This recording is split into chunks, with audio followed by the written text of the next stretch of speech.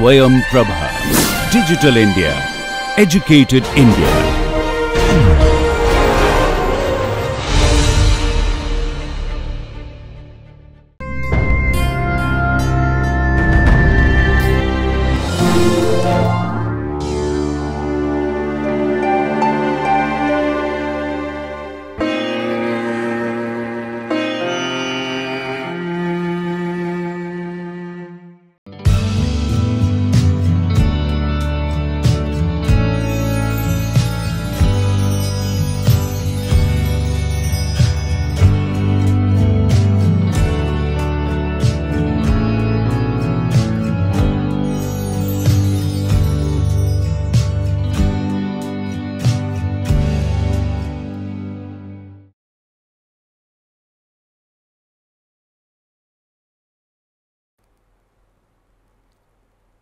Welcome to the second part of module 7. We are looking at the relationship between language and attentional mechanism in humans. Part 1 had given a brief description and overview of what attentional mechanisms are all about and various theories and so on. Now, we move on to the experimental setup as to how we can show how language and attention are interrelated in various domains of language processing. So, we will start with visual attention. In terms of attention, we will start with visual attention today. In the next part, we will look at the other sides of the same story.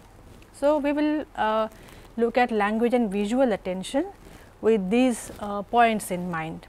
First and foremost, we will look at how attention and vision are part of the same broader mechanism.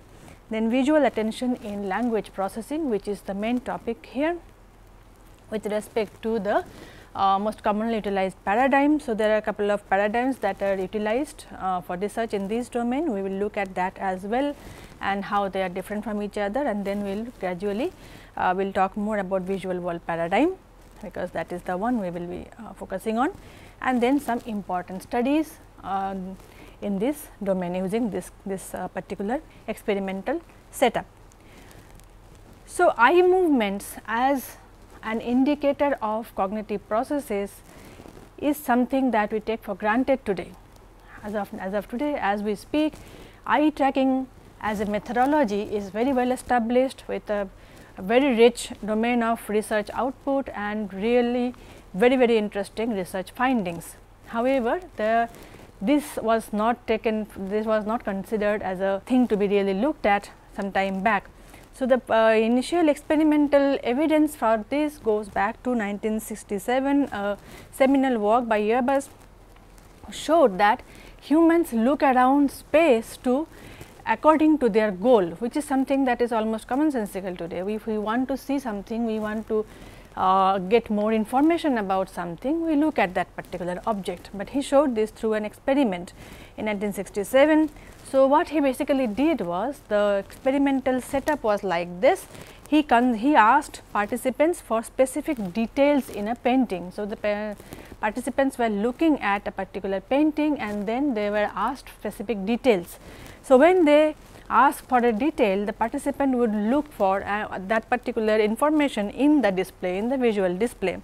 So, each time the participant had a different scan path on the painting. Now, scan path is something that is related to eye tracker as a mechanism. We will look at it in a short while. So, each time there was a different question, the participant was looking for an answer, which is the goal directed behavior in our case. So, when we have a goal in mind, basically meaning the top down processing with respect to some amount of a goal, some kind of an intention.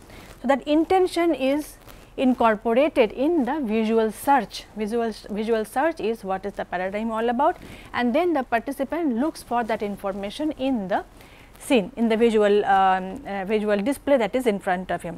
This simple experiment is a very simple and fundamental level of experiment, but it proved a very important thing, which is that eye movements are a direct indicator of the goal directed search, which is now called visual search. So, eye movements can be taken as a variable in order to find out the online dynamic processing mechanism that the participant is busy in right now. It is almost in films very often, in typically in Hindi films, in Bollywood films and other Indian films, you will notice when somebody is thinking, they are looking skywards, looking somewhere, not exactly at anything. Basically meaning that you need to stop the input, visual input coming from the surroundings in order to for you to be busy in imagery, in remembering something. So, memory is if your visual system is busy in getting information from the surroundings, then memory there will be some kind of a that there is probably an interference that they think of. This is not something they have thought about, this is not about their creativity, this is how we always behave. Imagine yourself remembering your childhood, chances are very high we will try to look at something that is not distracting our goal at that given point of time. So, goal directed behavior with respect to visual search goes back to this seminal study by in 1967. Now, linguistic representation, attentional mechanism, visual input, all these integrate at all times during our everyday life. Take a simple example like look at the clouds. It's raining, it's quite cloudy today. So, I imagine I just tell somebody look at the clouds. It's a very simple sentence, or pass the salt in a dinner table. When this kind of a sentence is uttered, other people will look at that particular object. So, when I say, I do not even say look at the salt, I just say pass the salt. The person whom I am speaking to will look at the salt, because there is a goal attached to it, that you have to take that object and pass it on to the speaker. Similarly, look at the clouds is also a simple sentence, and it brings together the visual search, the attentional mechanism, and then there is of course a mental representation of what clouds are, and so on and so forth, and there is also an action that is part of this entire system. So, language and vision interaction is very clear in our day to day life, it's there all the time for us to see. However, even things that are very common, things that are almost commonsensical, it's sometimes they evade a clear cut understanding. This is the same in case of language vision interaction as well, though we know, and there is an enormous amount of data available out there that there is an interaction, and the interaction is dynamic. However, the exact nature of it is still under construction, let us say. It is still under study, there is a lot of work still going on. So, we will start with this slide with a disclaimer that we do not really know all about it till today. Now, most of the as I said, most of these cases, most of these studies today use eye tracking as a mechanism to give us the data that we are utilizing to understand this domain, understand this interaction between language and visual attention. Eye tracking is a machine. There are different types of eye trackers. There is head mounted eye tracker, there is a fixed eye tracker, and so on. Basically, it is a machine that tracks the movement of our eyes as we look at any kind of a display. So, typically the machine, if it is a head mounted eye tracker, it will be placed on the head of the person with some kind of a glass kind of a thing in front of the eyes, or there are other kinds of eye tracker as well, which is just put on the table and it tracks your eye movement. While we look at a particular object, the eye tracker tracks the movement of the eyes and then it gives us the output in various cases. So, typically the types of situations, types of experimental setup that will be used is scene perception, reading, speaking, listening, and so on, comprehension and production of various linguistic types and so on. So, what are the outputs that we get?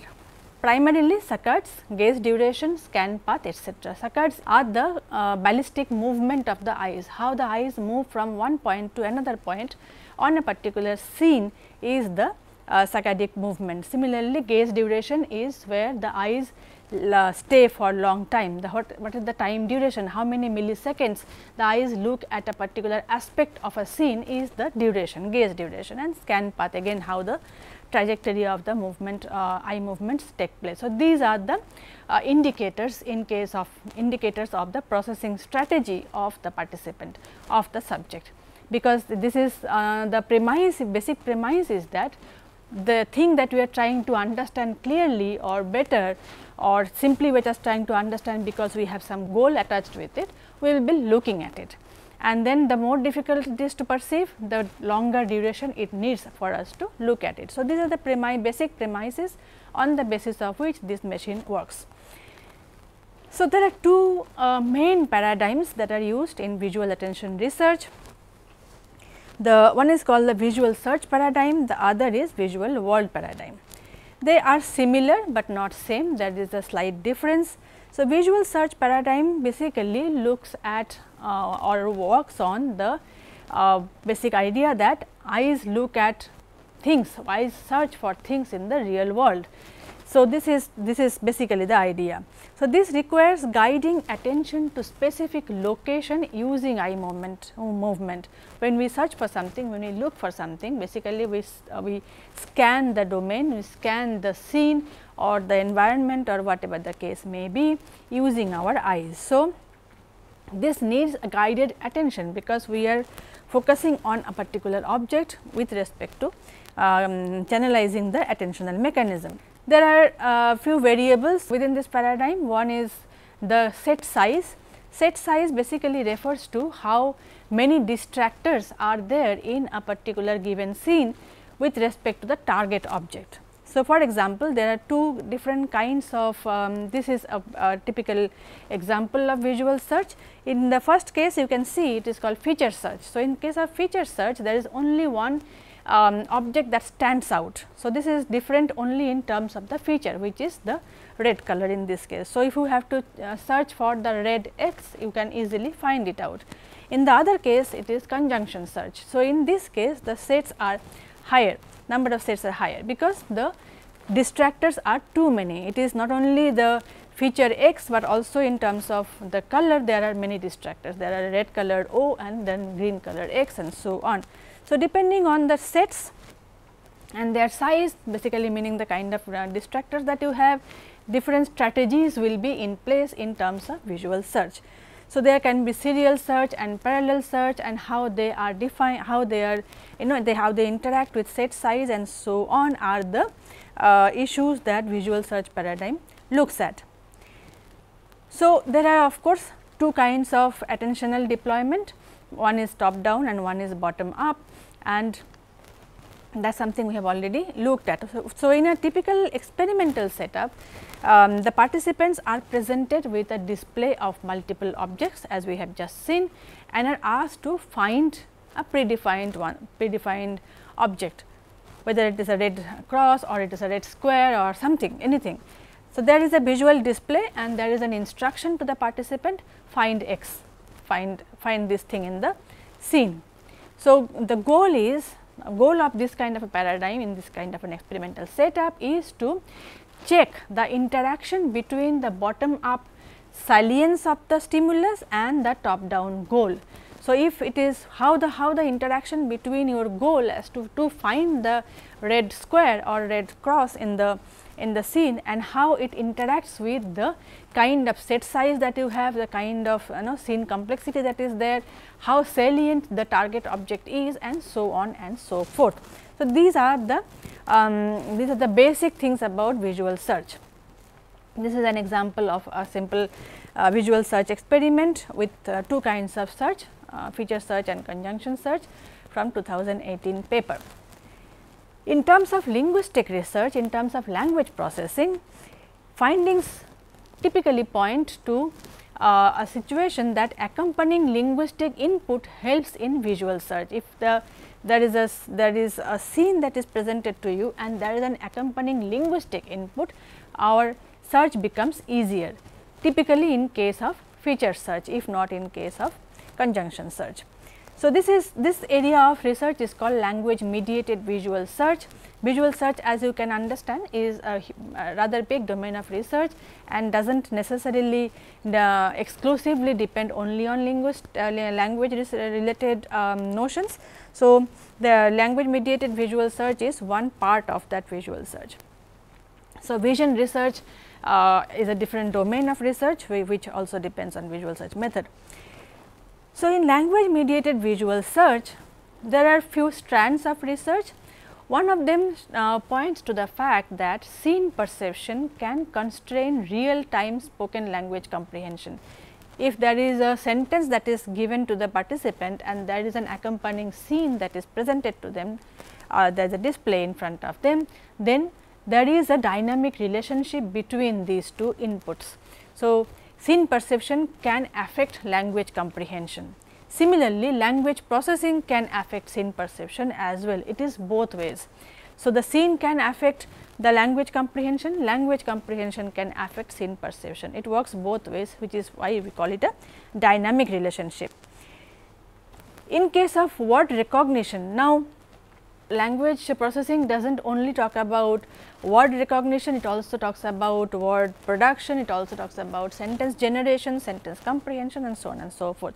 In the domain of word recognition, visual presence of an object similar in name alters comprehension. So, if there is a visual display which is hazy, which is not clear enough, which is under the threshold of understanding, and then there is a linguistic input, it helps in comprehending. However, if we tweak that relationship, if it is not representing the object, then it also has a negative impact. We will see it in very shortly. In case of visual world paradigm, there is slight difference with visual search. Visual world paradigm, the participant looks at a display while simultaneously listening to a spoken utterance. So, there is a the participant has the earphones on and he listens to something and then simultaneously looks at a display. What is looked at here is slightly different. The investigation here typically relates to interaction between the spoken stimulus and the eye movement across the display. So, how the spoken utterance impacts the way the person scans the visual display is what we look at. So, what are the typical aspects of that sentence and how the grammaticality at various levels impacts the way we look at the scene is what visual world paradigm looks at. So, what typically happens is that the person will listen to a sentence or a word and then there will be a display which will contain the target object, but it will also have various distractors and cohorts. So, a particular word he is listening to and then there will be similar word, that particular object and similar object, and there will be a distractor. We will see some examples shortly. So, this is one type. In another type, there is no task. In the first kind, you will be asked to pick up the object. So, pick up the beaker, that is something one that is a seminal work, a rather famous one. So, when you are listening to pick up the beaker is present in the scene. However, there are two distractors as well and there is a fourth filler which has nothing to do with any of the target words. In another kind of visual world studies, there is no task, it is just look and listen. So, you only look at the display without doing anything, there is no task to do and you are listening simultaneously. Here they have to just simply look at and the eye tracker picks up the eye movement on the scene. So, what happens even when there is no overt task. So, you see the difference. In one case if there is a goal directed behavior, in the other case there is no such goal, and then you can actually look at how the eye movements differ in terms of attention allocation and so on and so forth. These are complex domains. There can be many permutations and combinations of each of these designs, but this is the basic level paradigm. The difference between these two paradigms, visual search paradigm and visual world paradigm, are like this. Visual world paradigm, the visual display precedes or occurs simultaneously with the utterance. So, typically more often than not it is simultaneous. So, as you look at the display, you hear the utterance at the same time. Sometimes the display might precede as well, but in case of visual search paradigm, the instruction precedes the display. So, you listen to the instruction first and then the display comes, and that is how you see the instruction has already been given, your intention has been created, top down modality has been switched on, and then now you look at the scene and depending on how you search, we get our answers. So, in the visual world paradigm, typically the question that we are trying to look at is the linguistic processing, how language processing goes hand in hand with visual attention, and what are the modulating factors, what are the interrelationship, how one affects the other, and so on. So, the primary focus is on language processing. On the other hand, visual search does not always have language processing as the main goal. The idea is there to determine the efficiency of search processes. So, what are the guiding factors in case of a search process? It may be linguistic search process, language related search process, it might be scene perception, it might be many other things. So, the primary goal and the way the stimulus is presented is how these two paradigms differ. Now, let us go on to language, the research that in this domain from linguistics perspective. One of the first linguists to talk about visual perception with respect to language, basically bringing together language and visual cognition, visual attention, was Ray Jackendorf. Jackendorf compared David Marr's computational theory of vision.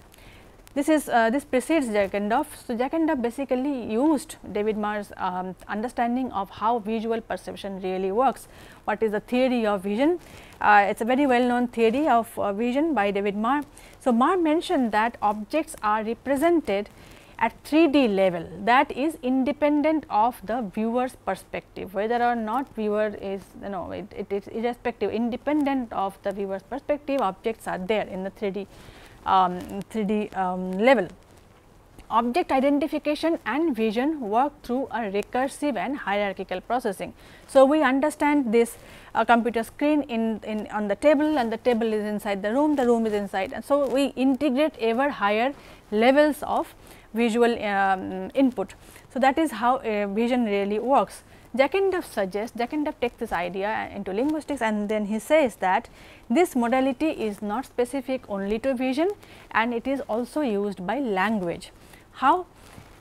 One builds overall representation by working recursively on the syntactic structure. This is in fact a fundamental understanding of Chomskyan linguistics, that human syntax is the most important hallmark of language faculty, and there we can go on embedding ever increasing number of clauses without really disturbing the fundamental understanding of the sentence. So, human can produce infinite number of sentences of limitless length and strength, which is basically the thesis of Chomsky, and Jackendorf does follow that same idea, that it is a recursive pattern of linguistic structure which is similar to how vision really works. So, in vision, from the moment light from objects hit our eyes, it is like a process of recursion, continuous process of recursion.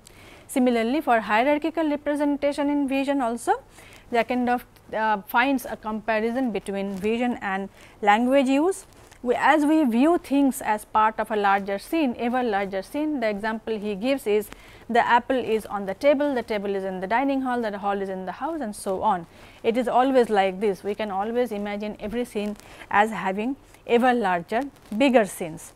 So, similarly, this feature of integration is domain neutral. It is not only respective to vision, but it is basically a primary aspect of human cognition, and that is why it is visible in vision as well as in language and as well as in many other conceptual practices, many other conceptual processes. That is what is Jackendorf talking about. So, that is why it is also available to be in language, also in language use.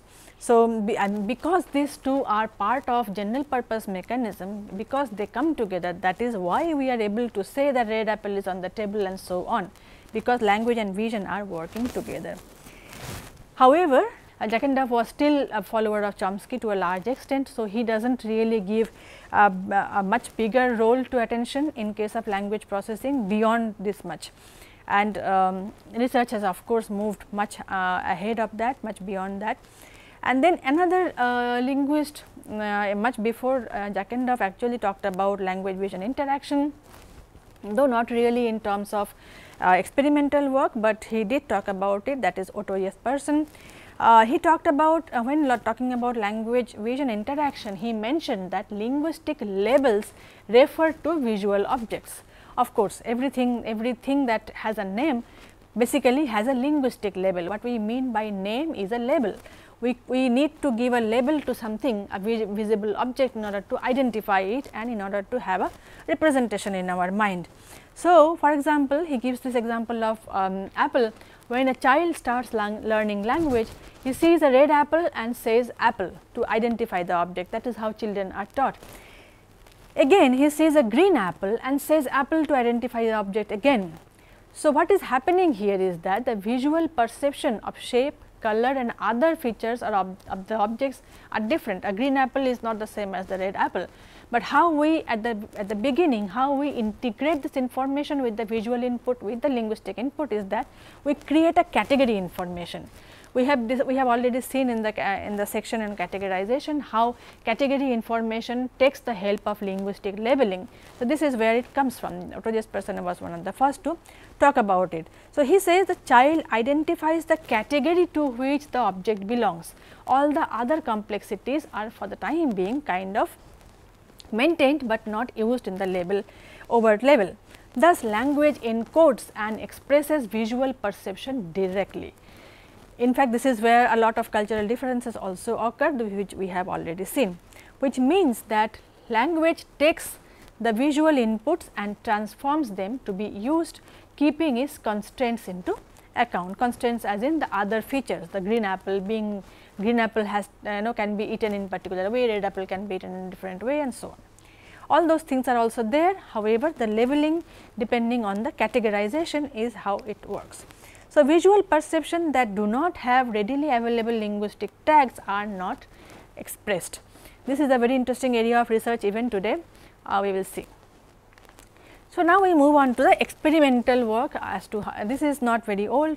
Experimental work in language vision interaction has started only a few decades back, and however, we have made a lot of progress even in a short span of time, typically with the because of the invention of eye tracker as a mechanism. So, one of the very famous landmark studies in this domain, one of the beginner and on the initial studies that showed that hearing a verbal cue can make visible and otherwise invisible image. This study used what is called continuous flash suppression. It is a technique to make an image sort of invisible. It creates a disturbance on the picture, which is why you cannot really readily identify the object. So, it is degraded in the vision in terms of clarity.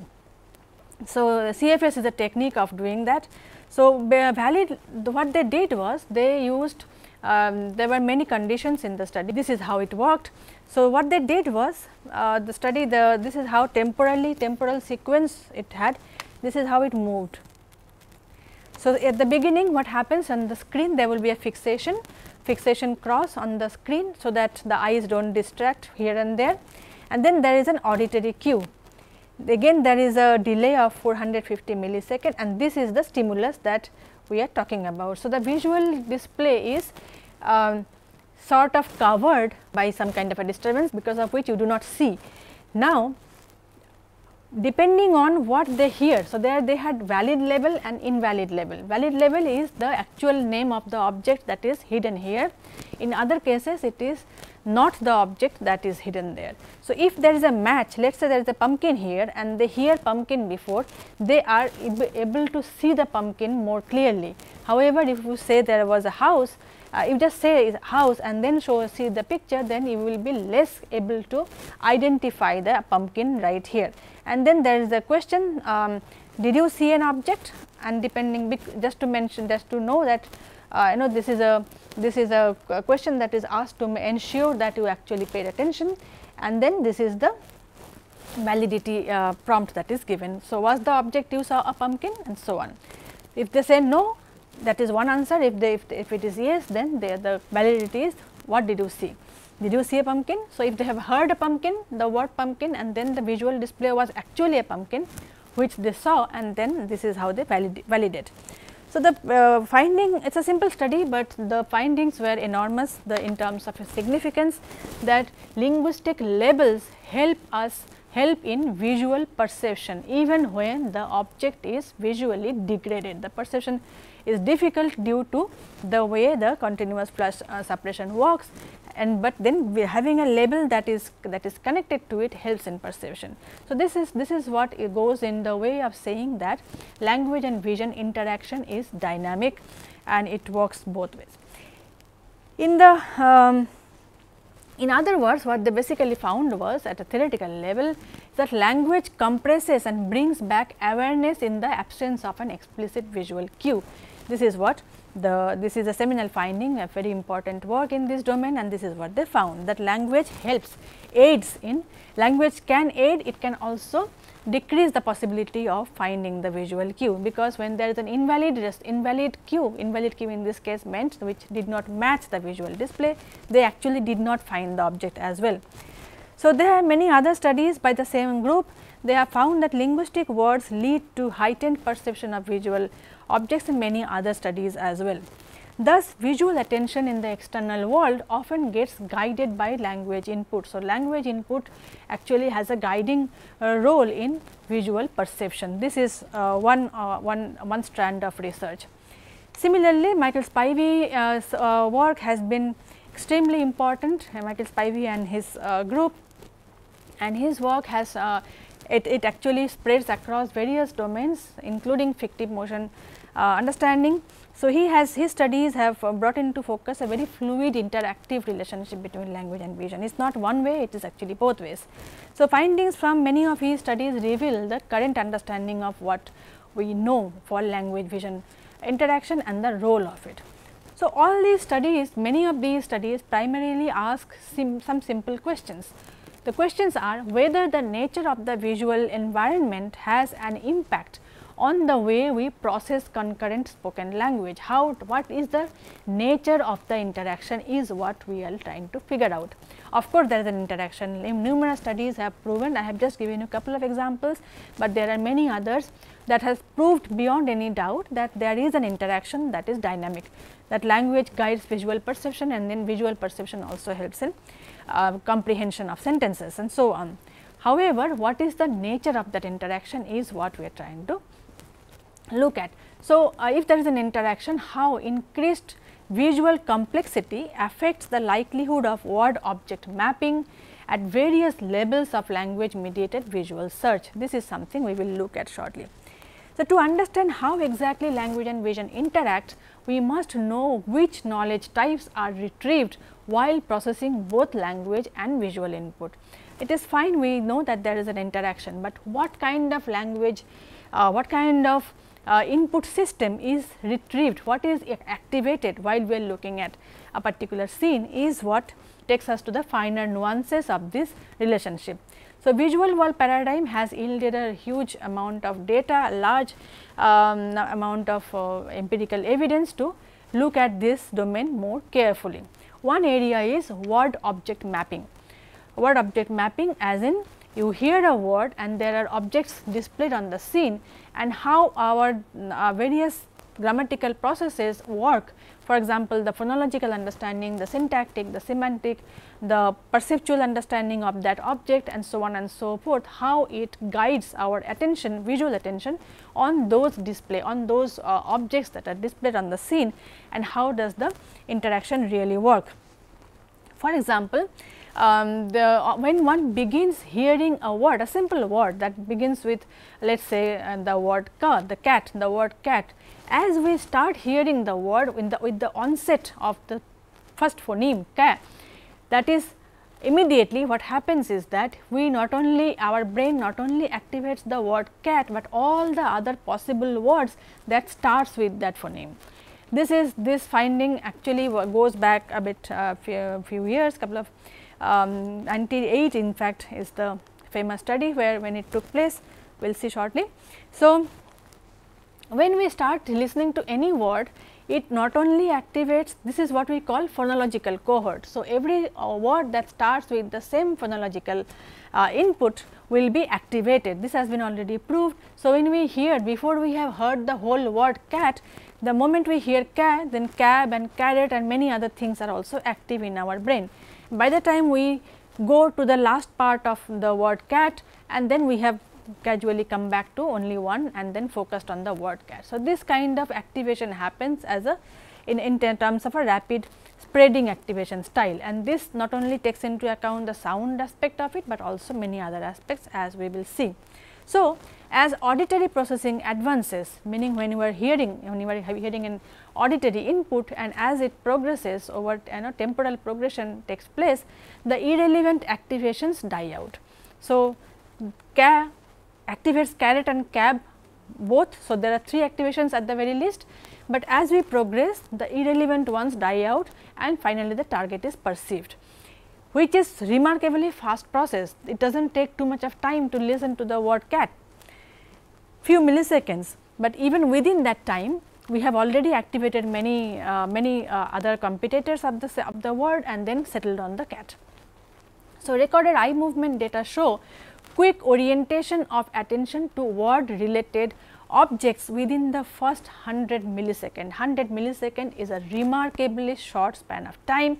So, the moment we hear ca, our eyes already scan if the display has all these 3 words cat, cab and carrot and a distractor like bottle, let us say. So, the eyes have already scanned all the 3 possible objects. By the time auditory input goes till the word cat, till the final phoneme, eyes come back and settle down on the actual object. But this is the progression. So, this is how quick our orientation of attention really happens. So, this clearly suggests that linguistic input has an immediate as in terms of 100 milliseconds. So, that is how immediate it is, immediate visual search. So, we will look at one famous study, perhaps the most famous study on word object mapping at phonological level. I had just talked about this. So, participants looked at a computer screen showing pictures of beaker, beetle, speaker and carriage. So, the carriage is the unrelated distractor, it has nothing to do with the target, and beaker is because this is the sentence, pick up the beaker. So, they had to choose the beaker, and so beaker is the target object here, and these two are somehow related. Similarly, these two are related.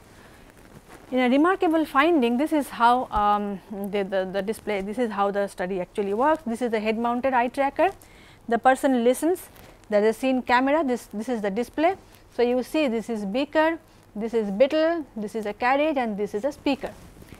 Now, what happened was, as they listened to the word, as the word sentence progressed with the first sound B, the eyes moved to both beetle and beaker, because they were competitors, phonological competitors. They started with the same sound. So, fixation on pictures of beaker and beetle was very high in the initial phonemes of the spoken word beaker. Now, after the B part is over and the second syllable is pronounced ker, by now you already know that it is beaker, right. But even then fixation tended to increase on beaker and then speaker as the end of the word beaker unfolded. This is remarkable finding. This is still fine because you still do not know what is happening, what is coming in your way, whether it is beaker or beetle. But here we have already listened to, moved on to the later part of the word. The participants still look at the speaker, because this part of the final phoneme of these two sentences are words are similar. So, this is how remarkable, and this is all this happens within remarkably short span of time.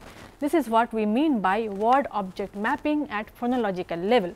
So, because there is a similarity of sound between these objects that are displayed, the eyes go and scan and take information from all the possible cohorts, all the possible similar objects to look at and find before finally settling down on beaker. The funny thing is that participants who take part in this kind of experiments, if we ask them, okay, you heard you pick up the beaker, why did you look at the speaker? Speaker has nothing to do with beaker. They will actually say, I did not even think about the speaker. But the eye movements have been recorded, and that is how we know that this is how actually spread activation works. So, the brain is remarkably fast in giving you, it is like giving you on a platter, okay, these are the objects that you have, these are the ready plate, now you pick and choose whichever you want. So, this is how the process really works. Similarly, word object mapping also works at semantic level. Semantic level, yet another study showed that participants directed their overt visual attention towards a depicted object when a semantically related but not associatively related target word was unfolded. So, if you hear piano, you also look at trumpet, that is the thing. So, there are if the objects are not phonologically related, but are semantically related in the sense that they are in the same semantic field, meaning wise there is some similarity. So, all of these, both of these are musical instruments. So, if you hear piano, you will also look at the trumpet. The likelihood of fixation was proportional to the degree of conceptual overlap. So, there are also finer nuances, how much of overlap conceptually speaking between the words are tends to show the higher degree of fixation on those non-target objects. It is quite overt, piano and trumpet are similar in many ways, but even at a higher level of mapping, at the level of perceptual understanding, even there we find this kind of word object mapping. This was yet another very important study by Hüttig and Altman 2004. They showed that even when the participants were presented with the picture of a cable, while listening to the spoken word snake, they are looking at it. So, there is no phonological similarity, there is no semantic similarity, but perceptually there is a similarity between a cable and a snake, a rope and a snake, and so on. So, here in this case also they found a lot of mapping, a lot of fixations on the picture of the cable. So, what this basically means, all these findings basically show us that we are at every given point, every given moment of linguistic comprehension, each and every word that we utter or that we comprehend also activates a huge number of competitors in our brain ready to be used. Yet another interesting study by Hüttig and McKean in 2007 showed that listeners' fixation behavior during mediated visual search can be characterized by a tug of war. Basically, so we have seen there is a phonological mapping, there is a semantic mapping, there is even a perceptual mapping, but what is the degree of fixation among these? So, what gets preferential treatment and what does not? What is the at temporally speaking, as the word unfolds auditorily, where do you find the gaze duration higher? Is it the phonological cohort, or is it the semantic cohort, or is it the perceptual cohort that gets higher attention? So, among them what is the relationship? So, they find that it is not very clear cut. There is actually a tug of war between phonological, semantic and visual levels of representation. So, there are it is again, as I said, a dynamic relationship. So, typically at the word onset, the phonological cohort gets higher attention in all these cases.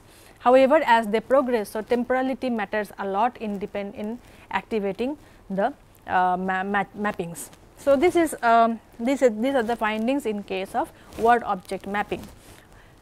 Then anticipatory eye movement is yet another very fascinating area of research. Anticipatory eye movement basically refers to moving the eyes to a place where you anticipate something to happen. It is a context dependent processing, visual processing. So, this has been utilized in many other areas of vision research. A lot of anticipatory movements have been reported in all kinds of different tasks like the tea making, sandwich making and driving and so on and so forth. Driving of course, is a very interesting area where anticipatory eye movements are very crucial. So, what you anticipate, what you expect to happen, and depending on that your eyes will move to a particular part of the scene. So, in case of language processing also, it has been found out in many domains of language processing, whether it is reading or many other areas. So, predictable words are read faster than unpredictable words. For example, in a sentence, if we are looking at a sentence, I will go to office this morning versus I will go to the moon this morning, and then there is a predictability difference between where you go to, and then that will affect how fast you read the sentence. Similarly, many other such studies are there.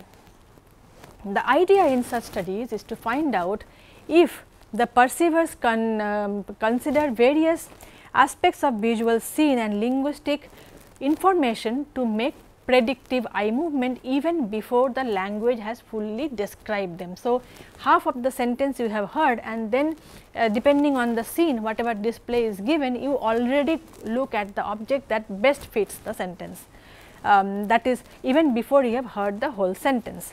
So, more recently eye tracking studies using spoken language have shown that participants can use semantic as well as syntactic information to anticipate an upcoming visual reference. So, this is not dependent only on the semantic aspect of the language, but also the syntactic aspect. In one such study, this is again a very well known study, participants were presented with a semi-realistic visual scene which had a boy, a cake and some toys. This was the visual display, while they heard a sentence like the boy will move the cake or the boy will eat the cake. As the display was there, eye movements were, and they were listening to the sentence, eye movements were recorded.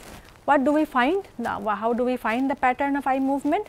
The eye movements to the cake started significantly earlier in the eat condition compared to the move condition. So, these are the two different kinds of sentence with respect to cake. Of course, there are many sentences, each of these experiments use a lot of the stimulus set. So, when there is a cake, they will have move the cake versus eat the cake, and there are many other versions.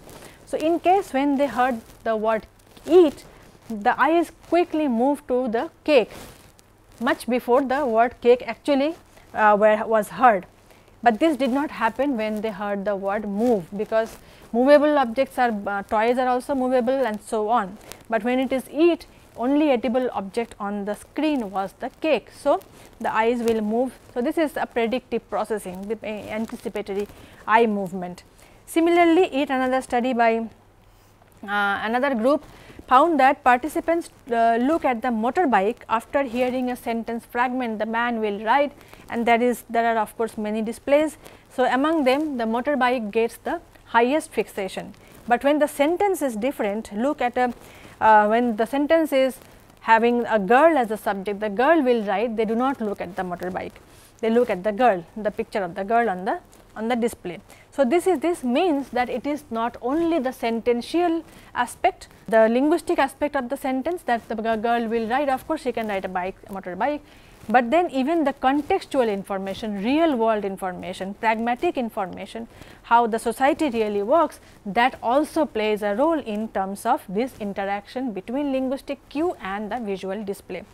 So, that is what they found out with respect to the two different sentences and how the visual attention really worked. Another study by Mishra et al. In 2010 found that Hindi speakers anticipated and looked ahead towards an object that shared gender with the adjective. In languages that have the grammatical gender, we know that inanimate objects take gender. So, if there is वहाँ एक छोटी सी and then चिड़िया बैठी है, let us say the sentence is like this, the auditory input is वहाँ एक छोटी सी चिड़िया बैठी है, but by the time you are listening to छोटी सी and the display shows both animate and inanimate objects, both which can share the gender, the eyes will scan all the possible objects. So, the grammaticality of the gender information, in this case grammatical aspect of gender also helps us anticipate the in anticipatory eye movement. So, we have looked at the word object mapping, we have looked at anticipatory eye movement, and then now let us look at looking at nothing. When there is nothing, we still look at something. In real life everyday cognition, objects referred by language may not always be present in the visual field. We talk about, in fact, that is one of the most interesting aspect of human language. We can talk about things that are not present right in front of us. This is one of the differences as well between human language and the communication system of many other animals. So, we can talk about the Harappan civilization, we can talk about the Mars mission and so on and so forth, none of which is present in front of us. So, we can talk about objects which are not there in the visual field. A very important finding in this regard shows that viewers look at a blank location where an object was previously, if the sentence mentions it. So, if you are listening to a sentence or an object or a word depicting an object and you still look at a screen where the object previously was. So, what is happening here is, in this case there is no visual perception, there is no visual direct visual input. So, why why then we still look at that area, because we are probably engaging in mental imagery guided by language. So, this is one very important, very interesting study by Hutek et al. 2016. What they did was, there were two conditions in this experiment. In one case, again there is a fixation cross, there is a blank screen followed by that, then there are three objects, a monkey, there is a tambourine, and there is a banana, probably, no, it is a boat, it is a canoe. So, there is a canoe, there is monkey, and there is a tambourine there. So, in one case they when the display is there, they also hear the word banana. So, they look at the word, they look at the display while they listen to banana, and then the closest cohort is monkey, because monkeys are semantically associated with bananas. So, they look at the monkey. But even when there is in the second condition was this, where the display was not there and they look at and they listen to banana, the fixation should have been more on these places where the monkey was. However, they do not find that much of, but if there was a banana actually there in yet another condition of the experiment, if they have actually banana there, then they will find more fixation on the area where banana was. So, this is how the finding is. So, their finding is twofold. One is, if the the target object was really depicted in the scene, then they will look at where it was when it has been already taken off. So, if the banana was there in the scene, let us say it was here and it remains here, and they will look at the banana. However, and then in the case of absent target, they will look at this particular area in the screen even when no image is there, because banana was there. But they do not find similar amount of fixation for the cohorts, for either for monkey or for canoe, because canoe is a shape cohort, monkey is a semantic cohort, but they do not find equal number of fixation on this. So, there is a difference as to how much of mental imagery is guided by language input in this particular case. So, this is what is called looking at nothing. This is one. This is a in fact, this study actually builds up on the older study, where they showed that the object with the placement of the object, even when the object is not there, is looked at.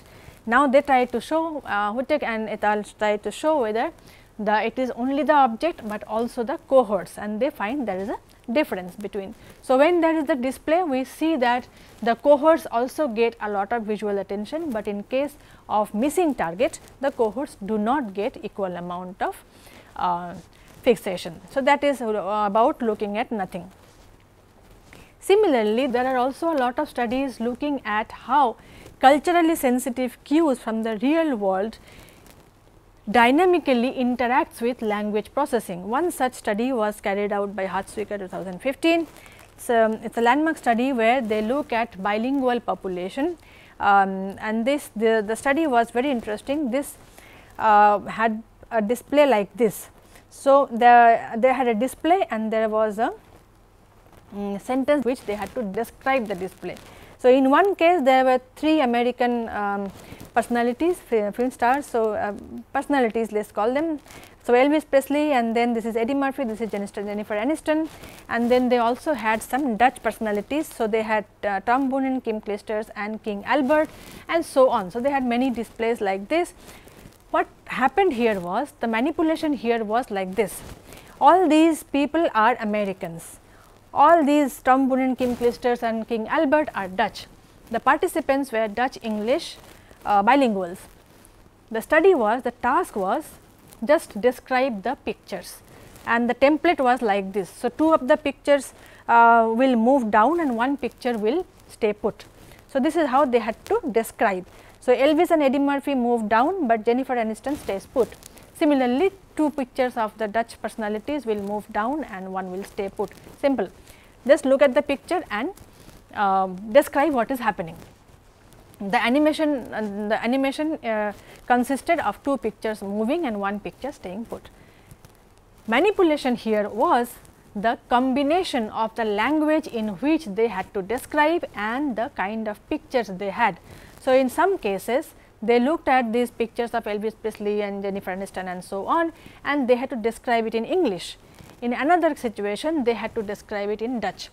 In another case, similarly, they look at all these displays and they describe it in both English and Dutch. What happens is that they play a role in the processing. So, when they see when there is a mismatch of the visual display and the language that in which they have to talk about, there is an interference in their linguistic output. Interference typically in this case. So, the conjunctions will get affected. So, in case of if they see Dutch people and then they have to speak in English, the Dutch conjunction for and gets into the English output.